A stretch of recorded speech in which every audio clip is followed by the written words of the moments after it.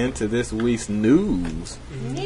Yeah, now I'm sure a lot of stuff happened, but the only thing that really mattered was the election. Obviously, there was a big upset on Tuesday. Everyone had expected Hillary to win, and of course, she didn't win, as you know by now. If you don't know, then where have you been? I was gonna say now you know, but both of them apply. So, yeah, there's that. A lot of people. There's been riots since he's been election across the states. That's been kind of crazy. I've seen petitions to get Hillary in. I've seen all sorts of crazy stuff. A bunch of crazy stuff going in the election. It's just pretty crazy. But in my personal opinion, I don't think it's going to be as different as people say it is. Just because, I agree. Yeah, if you look at what's going on right now, you have. He met with the president for what, an hour and a half? Yeah. And Like 30 minutes, but he met with the president about an hour and a half.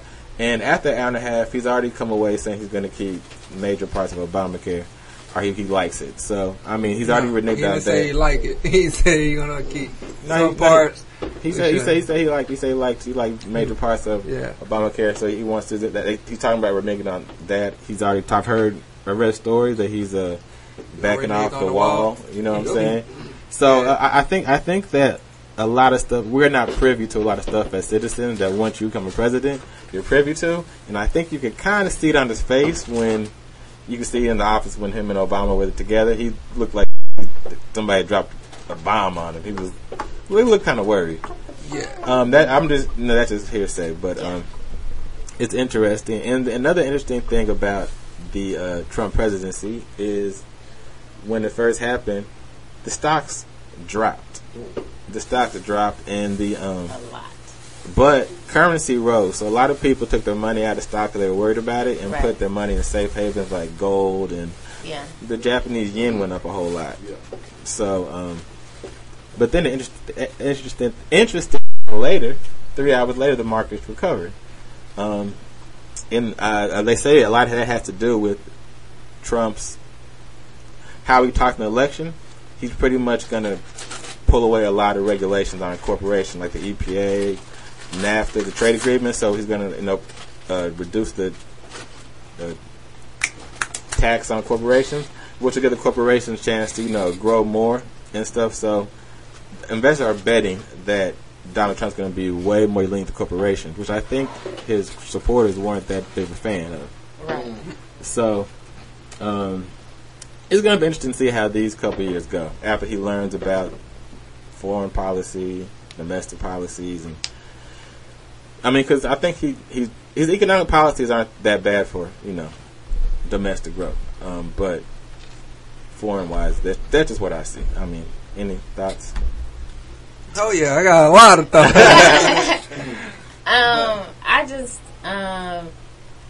It's a lot. Really can't do anything about it now. You can try to make the best of the situation. I don't think he's going to do much more than all the other presidents we've had. The most thing I just not a big fan of is like all these riots and all, like the KKK coming back. Well, not coming back, resurfacing and being loud and proud and trying to cleanse America. Like that's what I'm having a problem with. This is what the situation is. Let's make the best of it. I'm going to give him the benefit of the doubt and say, let's just see what he does. I'm not going to hold my breath. I'm not going to put no money on it. But, you got to stay positive. I try, so. Yes. Droski. Man. You really want to hear mine, Droski? No, you really want to hear it? No, we got that later. You really want to hear it? No, not now. That's why you're not saying that. Don't ask no questions. Let's go to Droski. He just bubbling over. He just bubbling over. Well, my whole thing is you see a lot of people on both sides of the debate.